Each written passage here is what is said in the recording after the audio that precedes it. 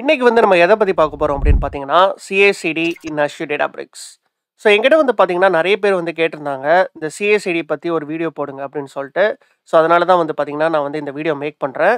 So இந்த வீடியோல பார்த்தீங்கன்னா, ஒரு கம்ப்ளீட் டியூட்டோரியலா இருக்கும். உங்களுக்கு எப்படி CI/CD பைப்லைன் கிரியேட் பண்ணி, நம்ம Azure Databricksல இருக்கிற நோட்புக்ஸை ஒரு என்விரான்மெண்ட்லேருந்து இன்னொரு என்விரான்மெண்ட்டுக்கு எப்படி டெப்ளாய் பண்ணுறது அப்படின்னு சொல்லிட்டு தான் நம்ம கம்ப்ளீட்டாக பார்க்க போகிறோம். ஸோ வீடியோ ஸ்கிப் பண்ணாமல் ஃபுல்லாக பாருங்கள், ரொம்ப யூஸ்ஃபுல்லாக இருக்கும் அப்படின்னு சொல்லிட்டு நான் நம்புகிறேன். ஸோ இந்த CI/CD பண்ணுறதுக்கு பார்த்தீங்கன்னா, நான் எந்த டேட்டாபிரிக்ஸ் ஒர்க் ஸ்பேஸ் நான் யூஸ் பண்ண போகிறேன் அப்படின்னு பார்த்தீங்கன்னா, நான் இந்த டேட்டாபிரிக்ஸ் ஒர்க் ஸ்பேஸ் தான் யூஸ் பண்ண போகிறேன். ஸோ இந்த ஒர்க் ஸ்பேஸ் யூஸ் பண்ணி தான் பார்த்தீங்கன்னா, நம்ம இந்த எண்ட் டு எண்ட் ப்ராஜெக்ட் நம்ம கம்ப்ளீட்டாக பண்ணியிருந்தோம். ஸோ இங்கே பார்த்தாலே தெரியும், இந்த France to silver, silver to gold, அப்புறம் ஸ்டோரேஜ் மவுண்ட், இது எல்லாமே பார்த்தீங்கன்னா, நம்ம அந்த எண்ட் டு எண்ட் ப்ராஜெக்ட்க்கு கிரியேட் பண்ண நோட் புக்ஸ். ஸோ இந்த CI/CD பைப்லைனுக்கு பார்த்தீங்கன்னா, நம்ம இந்த டேட்டாபிரிக்ஸ் ஒர்க் ஸ்பேஸை நம்ம யூஸ் பண்ணிக்கலாம். ஸோ ஏன் அப்படின்னு பார்த்தீங்கன்னா, already end to end project நம்ம கம்ப்ளீட்டாக நம்ம பண்ணிட்டோம். ஸோ அதோட எக்ஸ்டென்ஷனாக பார்த்தீங்கன்னா, நம்ம இந்த CI/CD பைப்லைன்ஸும் நம்ம இப்போ பண்ணலாம். ஸோ இந்த end to end project video நீங்கள் இன்னும் பார்க்கல அப்படின்னா, ஃபர்ஸ்ட் அதை நீங்கள் பார்த்துட்டு வாங்க. ஏன்னா நம்ம நிறைய விஷயம் அதில் நம்ம கவர் பண்ணியிருந்தோம். ஸோ அந்த வீடியோ நீங்கள் ஃபுல்லாக பார்த்தீங்க அப்படின்னா, உங்களுக்கு Azure டேட்டா இன்ஜினியரிங் பற்றி ஒரு கம்ப்ளீட் ஐடியா கிடைக்கும். ஸோ நான் கண்டிப்பாக ரெக்கமெண்ட் பண்ணுவேன். அதை நீங்கள் ஃபர்ஸ்ட் பார்த்துட்டு வாங்க அப்படின்னு சொல்லிட்டு. ஸோ அதோட எக்ஸ்டென்ஷனாக பார்த்தீங்கன்னா, நம்ம இந்த CI/CD பைப்லைன் நம்ம கிரியேட் பண்ணிக்கலாம். ஸோ ஃபர்ஸ்ட் நம்ம CI/CDனா என்ன அப்படின்னு சொல்லிட்டு பார்க்குறதுக்கு முன்னாடி, நம்ம இந்த Azure Databricksல நம்ம எப்படி CI/CD பண்ண போகிறோம் அப்படின்னு சொல்லிட்டு நம்ம ஒரு சின்ன எக்ஸாம்பிள் வச்சு பார்க்கலாம். ஸோ கன்சிடர் பார்த்தீங்கன்னா, நம்மக்கிட்ட ஒரு டெவ் ரிசோர்ஸ் குரூப் இருக்குது அப்படின்னு சொல்லிட்டு நீங்கள் கன்சிடர் பண்ணிக்கோங்க. அந்த டெவ் ரிசோர்ஸ் குரூப்பில் நம்மக்கிட்ட ஒரு Azure Databricks ஒர்க் ஸ்பேஸ் இருக்குது. ஓகேவா?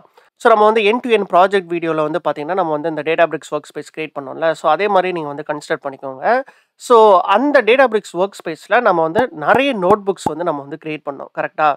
ஸோ இந்த எல்லா நோட் புக்ஸுமே பார்த்தீங்கன்னா, டெவ் என்விரான்மெண்ட்டில் இருக்குது. அதாவது பார்த்தீங்கன்னா, டெவ் ரிசோர்ஸ் குரூப்பில் இருக்குது அப்படின்னு சொல்லிட்டு நீங்கள் கன்சிடர் பண்ணிக்கோங்க. ஸோ இந்த CI/CDயோட மெயின் ஐடியாவே என்ன அப்படின்னு பார்த்தீங்கன்னா, ஒரு என்விரான்மெண்ட்டில் இருக்கிற கோடை எல்லாமே பார்த்தீங்கன்னா, நம்ம இன்னொரு என்விரான்மெண்ட்டுக்கு டெப்ளாய் பண்ணணும். ஸோ அந்த இன்னொரு என்விரான்மெண்ட்டுன்னு சொல்கிறது பார்த்தீங்கன்னா, ஒரு ப்ரொடக்ஷன் என்விரான்மெண்ட்டாக இருக்கலாம். இல்லைனா பார்த்தீங்கன்னா, ஒரு UAT என்விரான்மெண்ட்டாக இருக்கலாம். ஸோ இது depends upon the company. So சில கம்பெனிஸ் பார்த்தீங்கன்னா, டெவ் அண்ட் ப்ரொடக்ஷன் அப்படின்னு சொல்லிட்டு 2 என்விரான்மெண்ட் வச்சுருப்பாங்க. சில கம்பெனிஸ் பார்த்தீங்கன்னா, டெவ், UAT, ப்ராட், அதுக்கப்புறம் QAன்னு சொல்லிட்டு சில என்விரான்மெண்ட்ஸ் வச்சுருப்பாங்க.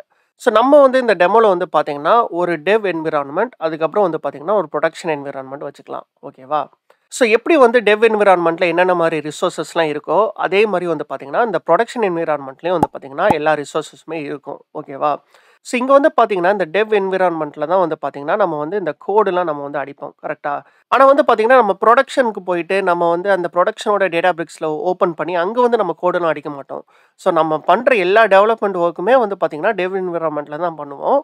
ஆனால் பார்த்தீங்கன்னா, நம்ம இந்த CI/CD பைப்லைன்ஸ் யூஸ் பண்ணி நம்ம கோடெல்லாம் பார்த்தீங்கன்னா, ப்ரொடக்ஷனுக்கு நம்ம புஷ் பண்ணுவோம். ஓகேவா? ஸோ இதுதான் பார்த்தீங்கன்னா, இந்த CI/CDயோட கான்செப்ட்டு. ஸோ இதுக்கு ரொம்ப ரொம்ப முக்கியமான விஷயம் என்ன அப்படின்னு பார்த்தீங்கன்னா, ரெபாசிட்டரி. அதாவது பார்த்தீங்கன்னா, கிட் ரெபாசிட்டரி. ஸோ நம்ம பார்த்தீங்கன்னா, இந்த Azure DevOps ரெபாசிட்டரி தான் பார்த்தீங்கன்னா, நம்ம இந்த CI/CDக்கு நம்ம பண்ண போகிறோம்.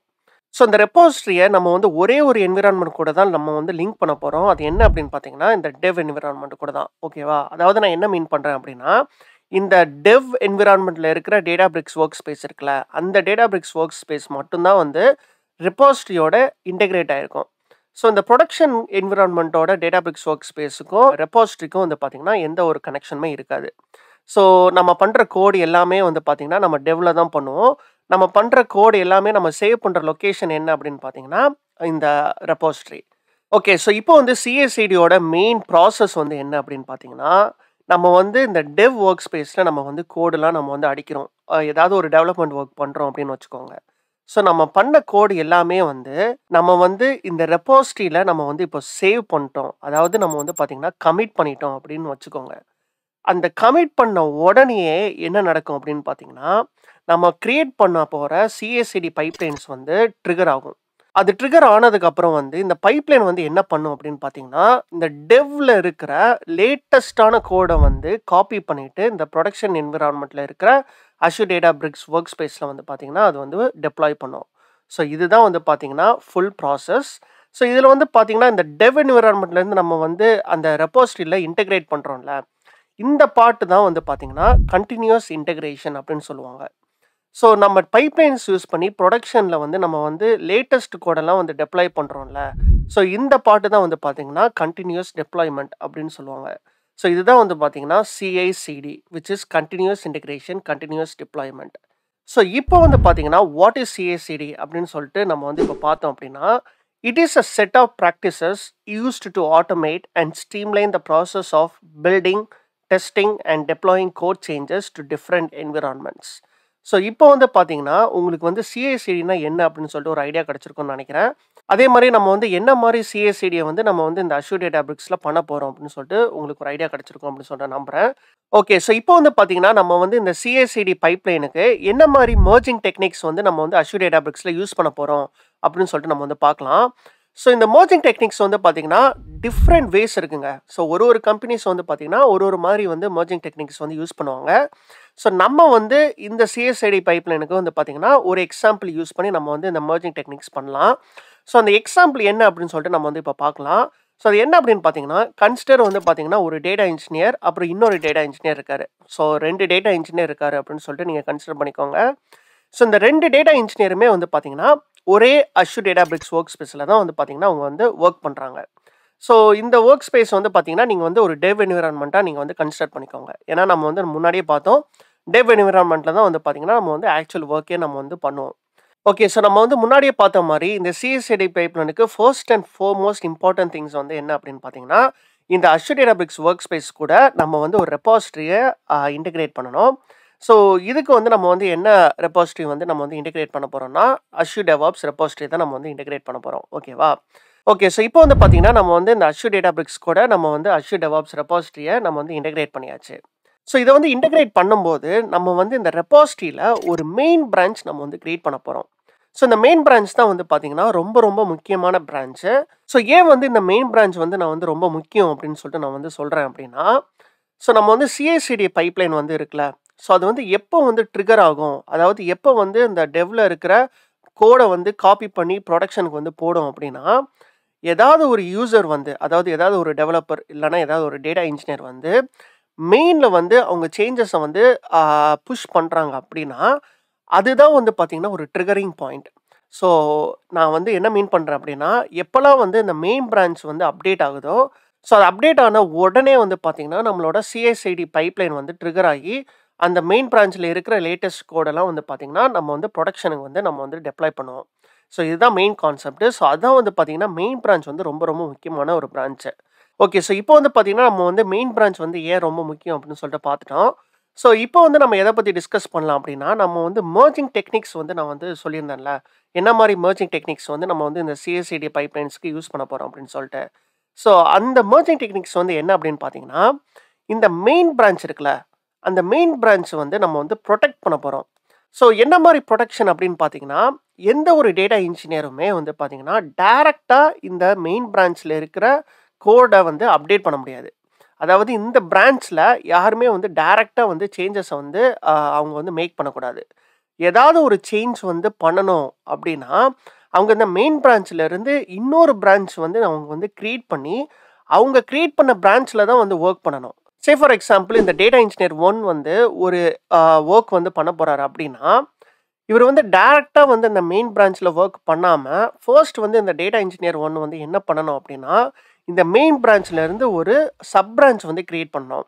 அது வந்து ஒரு ஃபீச்சர் பிரான்ச்சாக இருக்கலாம் இல்லைனா வந்து ஒரு பக் பிரான்ச்சாக இருக்கலாம் என்ன மாதிரி பிரான்ச்சாக கூட இருக்கலாம். ஆனால் வந்து பார்த்திங்கன்னா இந்த மெயின் பிரான்ச்சில் ஒர்க் பண்ணாமல் அதோட எக்ஸாக்ட் காப்பியாக இன்னொரு பிரான்ச்சை வந்து க்ரியேட் பண்ணுறாரு. அதுதான் வந்து பார்த்திங்கன்னா ஃபியூச்சர் பிரான்ச் அப்படின்னு சொல்லுவாங்க. ஸோ இந்த டேட்டா இன்ஜினியர் 1 வந்து அவர் பண்ணுற ஒர்க் எல்லாமே வந்து இந்த ஃபியூச்சர் பிரான்ச்சில் தான் பண்ணணும், மெயின் பிரான்ச்சில் பண்ணக்கூடாது. ஓகேவா?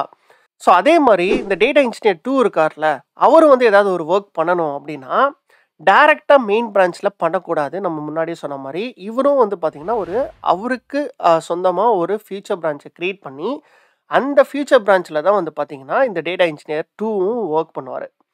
ஸோ இன்கேஸ் வந்து அவங்க வந்து இந்த மெயின் பிரான்ச்சில் டைரெக்டாக வந்து ஒரு கோடை அடித்து அவங்க வந்து மெயின் பிரான்ச்சில் கமிட் பண்ணாங்கன்னா நம்மளுக்கு வந்து ஒரு எரர் வரணும். ஸோ அதுதான் வந்து பார்த்திங்கன்னா பிரான்ச் ப்ரொடெக்ஷன். ஸோ இப்போ வந்து பார்த்திங்கன்னா இந்த டேட்டா இன்ஜினியர் 1 வந்து அவர் பண்ண வேண்டிய சேஞ்சஸ் எல்லாமே வந்து பண்ணிட்டார் அப்படின்னா அவரோட பிரான்ச்சில் வந்து அவர் பண்ண சேஞ்சஸ் எல்லாத்தையுமே வந்து சேவ் பண்ணிக்கலாம். அதாவது பார்த்திங்கன்னா கமிட் பண்ணிக்கலாம்.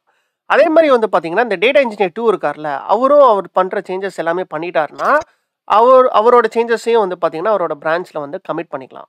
ஓகே. ஸோ இப்போ வந்து பார்த்தீங்கன்னா, 2 டேட்டா இன்ஜினியர்ஸுமே அவங்களோட வொர்க்க முடிச்சுட்டாங்க. அவங்களோட பிரான்ச்ல அவங்க பண்ண சேஞ்சஸ் எல்லாத்தையுமே சேவ் பண்ணிட்டாங்க. இப்போ எந்த சேஞ்ச் வந்து ஃபர்ஸ்ட்டு வந்து பார்த்தீங்கன்னா, மெயின் பிரான்ச்ல நம்ம வந்து மெர்ஜ் பண்ணணும் அப்படின்னு சொல்லிட்டு ஒரு கொஸ்டின் இருக்கும் உங்களுக்கு. கரெக்ட்டா? ஸோ இந்த கொஸ்டினுக்கு வந்து என்ன ஒரு ஆன்சர் அப்படின்னா, நம்ம வந்து என்ன சேஞ்சஸ் வந்து நம்ம ஃபர்ஸ்ட் வந்து புரொடக்ஷன் என்விரான்மென்ட்க்கு டெப்ளாய் பண்ண போறோமோ, அந்த சேஞ்ச தான் வந்து பார்த்தீங்கன்னா, நம்ம வந்து இந்த மெயின் பிரான்ச்ல ஃபர்ஸ்ட் வந்து மெர்ஜ் பண்ணணும். ஸோ இந்த டிஸ்கஷன் வந்து என்ன மாரி நடக்கும் அப்படின்னு பார்த்தீங்கன்னா, இந்த 2 டேட்டா இன்ஜினியர்ஸுமே வந்து பார்த்தீங்கன்னா, பேசுவாங்க. ஸோ 2 பேருமே டிஸ்கஸ் பண்ணி, யாரோட சேஞ்ச் வந்து ப்ரையாரிட்டியா இருக்கு, யாரோட சேஞ்ச் வந்து ஃபர்ஸ்ட் வந்து புரொடக்ஷன் என்விரான்மென்ட்க்கு போணும் அப்படின்னு நெனைக்கிறாங்களோ, அவங்களோட சேஞ்சஸ தான் வந்து பார்த்தீங்கன்னா, மெயின் பிரான்ச்ல மெர்ஜ் பண்ணணும். ஸோ ஏன் வந்து இந்த ப்ரையாரிட்டி அப்படின்னு சொல்லிட்டு நான் சொல்றேன் அப்படின்னா, அஸ் சூன் அஸ் வந்து ஏதாவது ஒரு டேட்டா இன்ஜினியர் வந்து அவங்களோட சேஞ்ச மெயின் பிரான்ச்ல மெர்ஜ் பண்ண உடனேயே, அதுக்கு அடுத்த செகண்டே நம்மளோட சிஎஸ்ஐடி பைப்லைன் வந்து ட்ரிகர் ஆகி, அந்த சேஞ்சஸ வந்து பார்த்தீங்கன்னா, புரொடக்ஷன் என்விரான்மென்ட்க்கு டெப்ளாய் பண்ணிடும். ஸோ அதனால தான் வந்து பார்த்தீங்கன்னா, ப்ரையாரிட்டி வந்து முக்கியம். ஸோ யாரோட சேஞ்ச் வந்து ஃபர்ஸ்ட் வந்து புரொடக்ஷனுக்கு போணுமோ, அவங்க தான் வந்து பார்த்தீங்கன்னா, ஃபர்ஸ்ட் வந்து அந்த சேஞ்ச மெயின் பிரான்ச்சுக்கு மெர்ஜ் பண்ணுவாங்க.